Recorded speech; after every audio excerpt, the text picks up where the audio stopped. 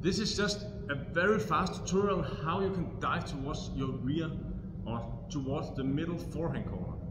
So sometimes you are in a so deep defense that you just simply can't get it. If you are covering the full court, so now you need something extra to get you all the way to the side. This time it's about diving.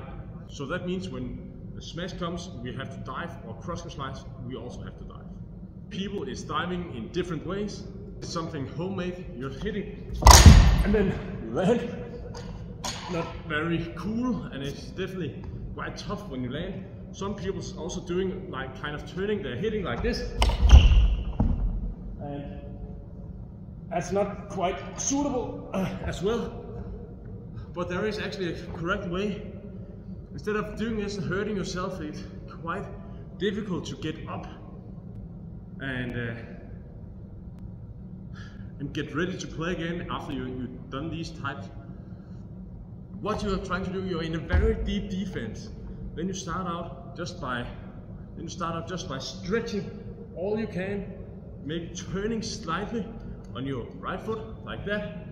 And when you're out here, using left hand as balance, not like this. Then when you're out here, remember to get wide.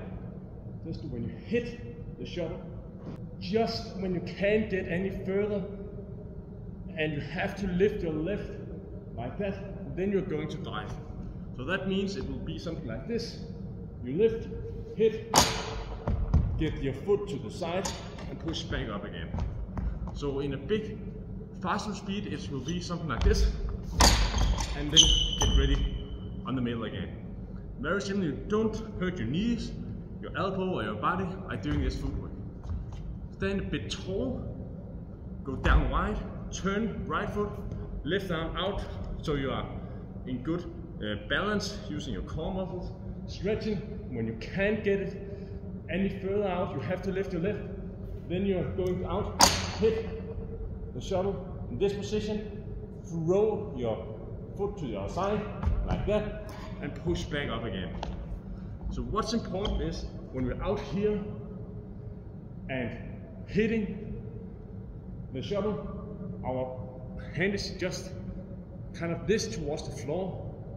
So that means if I'm doing that way, my hand is like this to the floor, I hit, and then I'm going down like that. So I'm not hurting my fingers as well. Down here, hit, going down with my left, hold to the other side and push back. So that would be something like this. And then you're actually able to cover some of these shots.